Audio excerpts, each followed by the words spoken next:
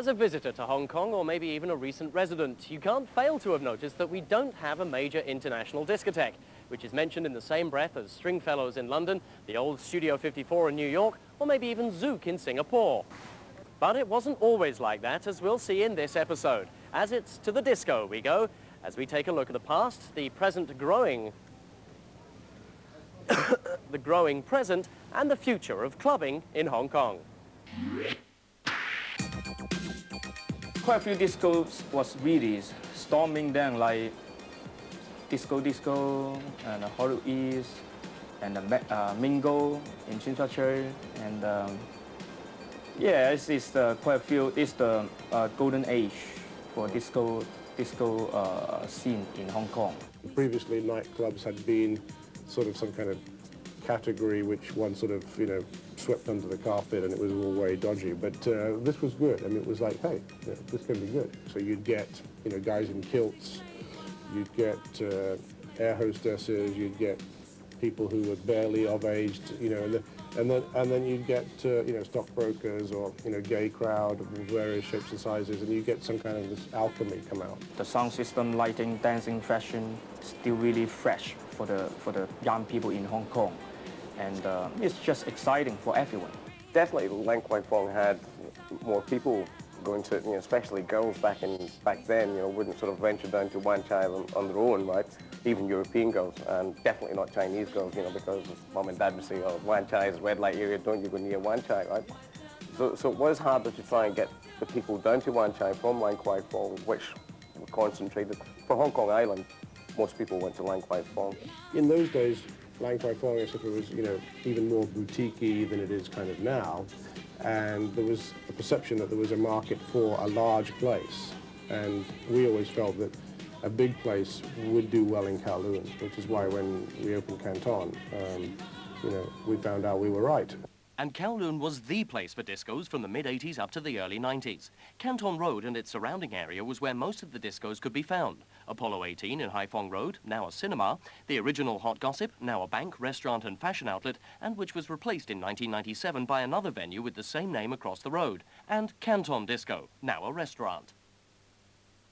The grand opening, we had something like 10,000 people show up. So we sent out 5,000 invitations, but normally you expect that, half of them will bin it, But they actually all came with a friend, and some gate crashers too. So the grand opening night, we had Divine doing a thing, which was all sort of, groundbreaking stuff for Hong Kong. It was kind of the high-tech mold of disco. It was an annoying space because it was L-shaped. We tried to make it a bit more landscaped by knocking a bit of the floor out and having a bit of a higher ceiling atmosphere. But we had the biggest club, I suppose, in Hong Kong in terms of the fact that we didn't have a restaurant upstairs. It was a lounge connected to the disco downstairs with a bridge, and it was pretty spectacular. Another popular 80s hangout was in the basement of a hotel in Tsim Sha Tsui East, Hollywood East. You'd have certain areas in the club which were we used to get a lot of people from the rag trade in there, hairdressers, etc., etc. Because it was a very trendy place to go, because you get all the movie stars would go there, all the Canto pop stars would go there, etc., etc. So you had kind of different areas, there were certain areas for certain people, as I should say. You'd go there at 9:30 at night and there'd be 100 people queuing to get inside, it'd be so packed, it'd take you 15 minutes to get to the DJ booth.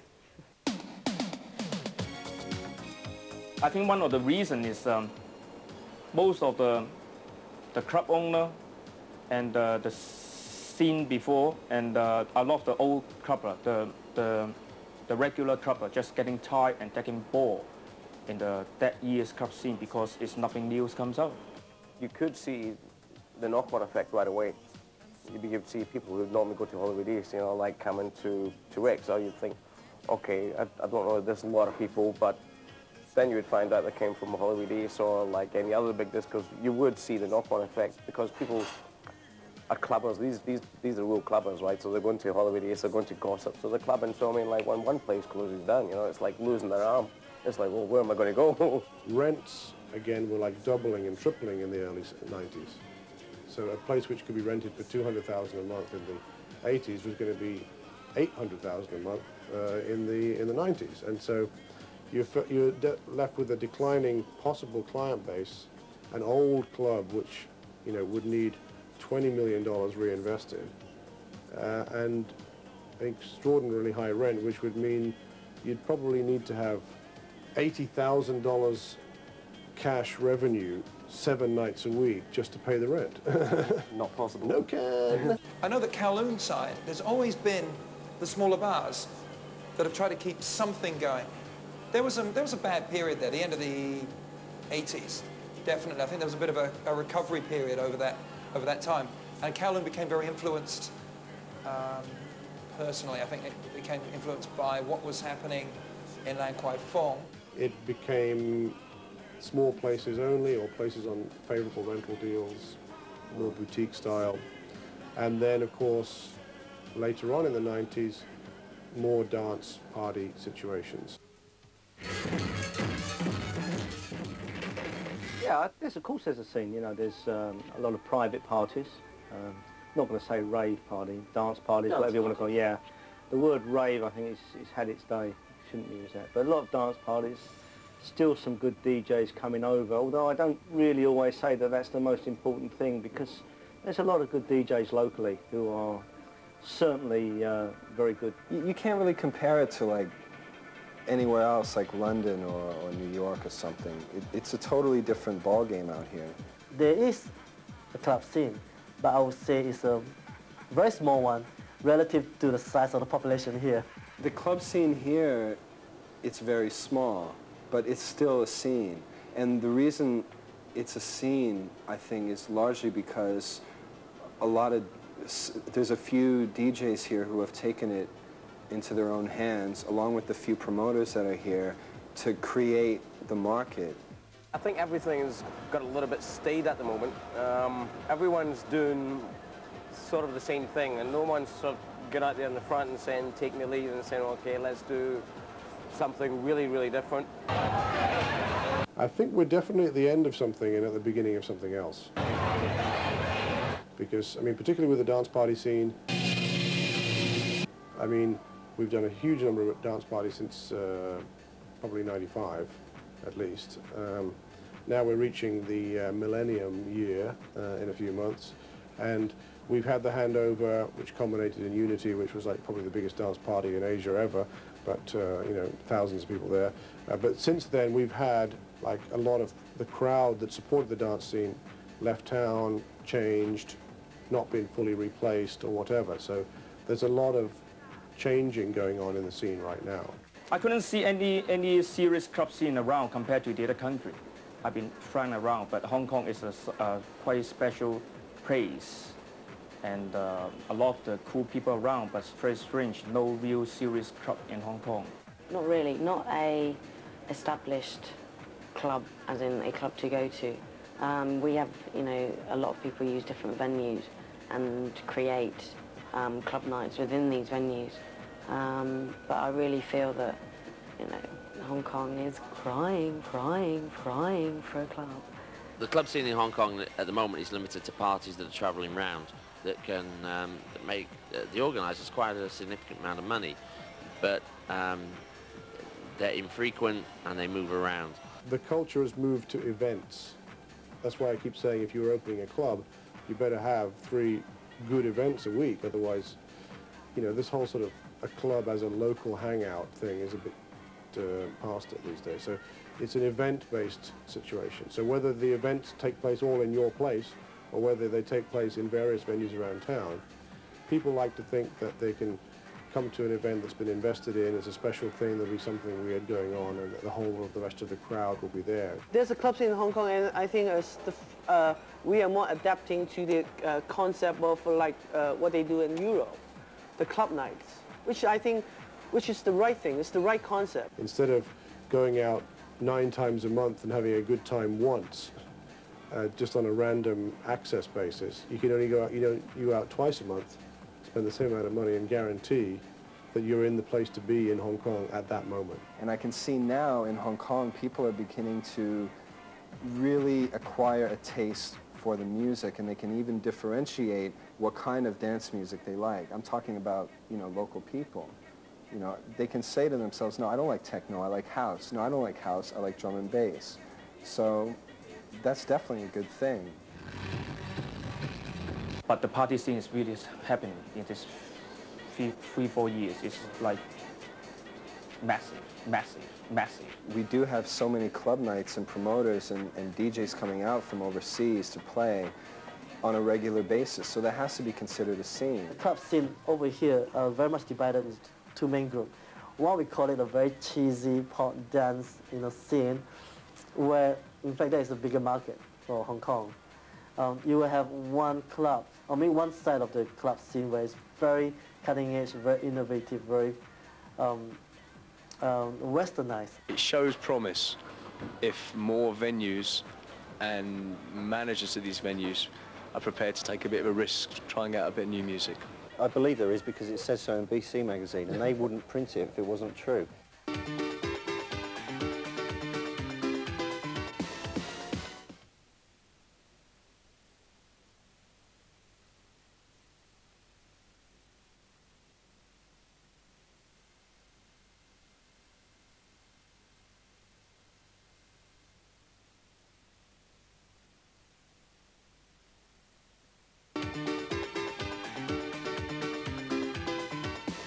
Before the break, we heard a little about Hong Kong's past when it comes to the discotheque area and a little about what's happening now.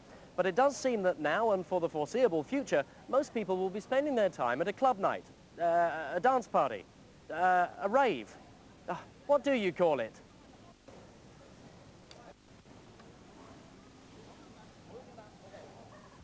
Rave, to me, is just something that happened before clubs moved into club nights, dance parties moved into club venues.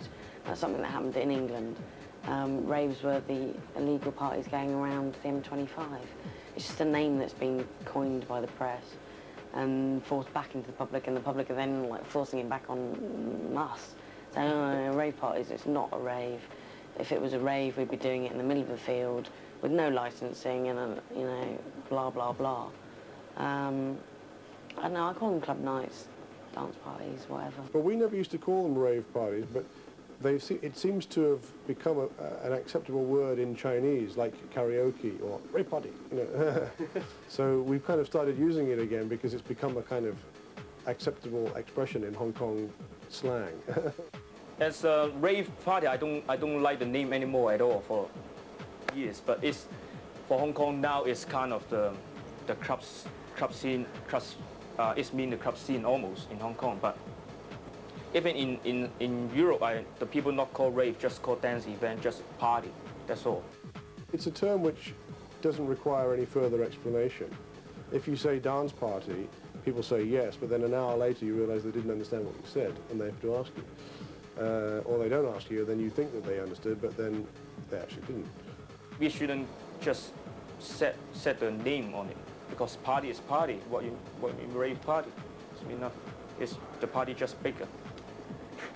Don't call them raves, to stop it, to stop it, to stop it. 3 years ago, dance parties were predominantly Western-orientated affairs. Now you'll go and find they're much more local, to the 50, 60%, in some cases even higher. So the appeal has broadened out. Chinese here, after all these underground parties and stuff, they are just being more educated about the dance culture. They know more about the dance culture. They know more about the party scene, so they getting more into it. At least 50%, if not 60, 70% local, which was bound. I knew it was always bound to happen. That's the whole point. We're in Hong Kong. We're doing this for Hong Kong. I'm so glad that I went to those parties lately and see all these trendy Chinese people, young, like in their early 20s, or even like younger than 18 years old or something like that. Having a good time. We tend to market our dance parties more to the hip-hop and R&B, which is a total different market from the rave thing. Clientele tend to be a little older, a little more affluent. 50% of the people are there for the right reason, actually really getting into the music, listening to it. 50% of the people are there just because they think they should go because it's something fashionable.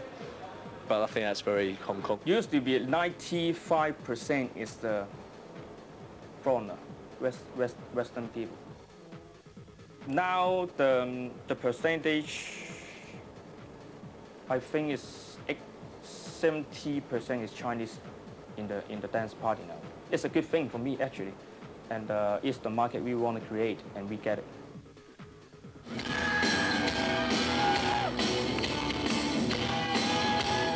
Hong Kong in particular has come a long, long way in the acceptance of sort of the dance culture without immediately going, oh, it means drugs, because it doesn't mean that.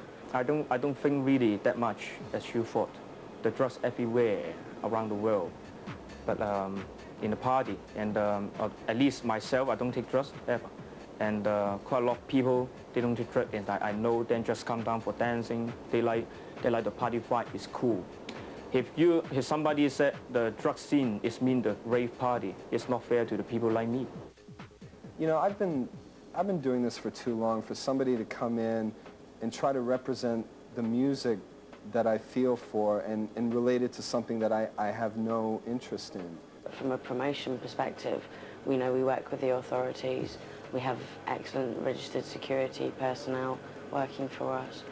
We do everything that we can to try and take the emphasis away from the drug and the rave element and look to more of it being the club element, the quality entertainment. Thank God, Hong Kong has already been through that, which every city goes through. They go, dance music comes up, there's an association with drugs, police come and crack down, everybody goes ballistic, oh, drugs, drugs, drugs, and then everything calms down. And now, 2 years ago, Hong Kong went through that big crackdown where, you'd have 100 policemen coming into a rave, so-called rave, a party with dogs and searching everybody, and all the lights are up. That Hong Kong's been and gone through that, so now we can move on, move on, move on, move on. I won't bring over a DJ just because it's a big name, or they're doing fabulously well in a certain part of England or America or wherever. I feel it has to be appropriate to Hong Kong. Of course, the local guy always has an advantage that he knows the crowd better than the guy who's imported. People say, well, why are you bringing all these overseas DJs that nobody's ever heard of?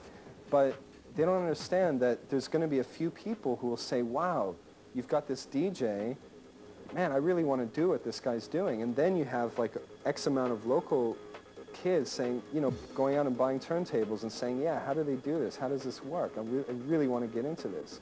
They're all of a very high standard that shouldn't be ignored and shouldn't be just saying, oh, they're local DJs, because that's, all these big stars in England are only local DJs. It's just their pulling power. A lot of the international DJ come over, and we local DJs spinning together, and we do well. And it makes the local, the disco club customer realize the DJ doing, and it's easier for we guys to push the new sound. That's how you create a scene, and that's how you create the whole culture and get it moving forward. If you go to a local club night, which is not rave party, but it calls rave party here. You see those local Chinese DJs getting more and more popular. People know their names. People scream at them. I mean, yeah, they are rock and roll star now.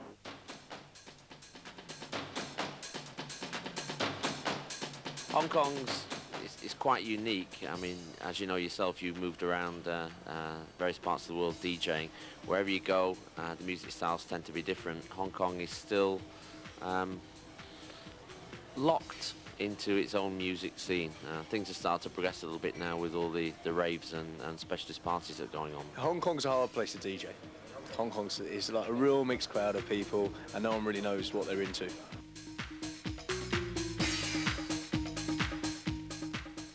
Well, it's a total commitment, amazingly, because you've got to be at one with the music and at one with the crowd.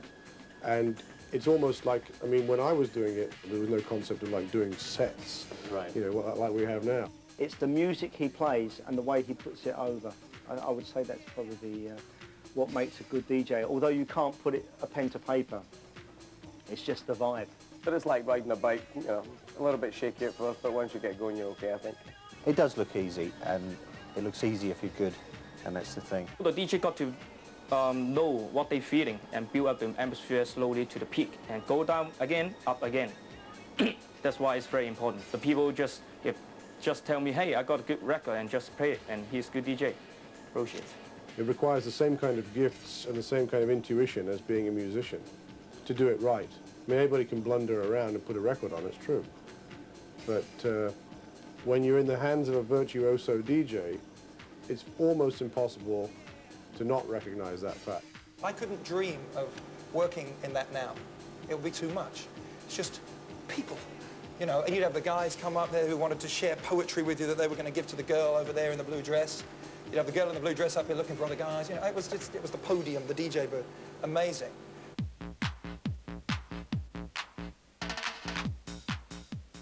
It depends on the DJ. I mean, the music in and of itself is really, the songs are like parts of a story. So if you've got someone who's putting it together and it's like, excellent, you know, you really know this is special. If you're operating a venue like this and you've got DJs up front, then they're as important as anything else in the club. They have to be able to look at the room, read what's going on, and they have to be able to rotate the clientele through the room. He's probably one of the key people here. Certainly in any sort of club environment, I think, that the DJ, simply because a good DJ is able to read the crowd and to read the moment and understand what they should be doing. For DJ, always talking about the music scene and want to create something and get the message. We are the guy, we are the bridge, and show the people something they don't know, they never touched before. What you need is a guy that's got a background in various sorts of music, that can adapt, that can be an MC, that can create a different atmosphere with his music. And so if you don't have a good DJ, forget it. You're not going to do anything. You won't do well in this business, that's for sure. They create the atmosphere, but don't tell them that, tell them that, tell them that. The DJs of Hong Kong say, yes, you shall go to the dance, if you know where it's happening. That's our quick look at some of the people involved and some of the places to put your best foot forward in Hong Kong. Next week, we're going live. See you then.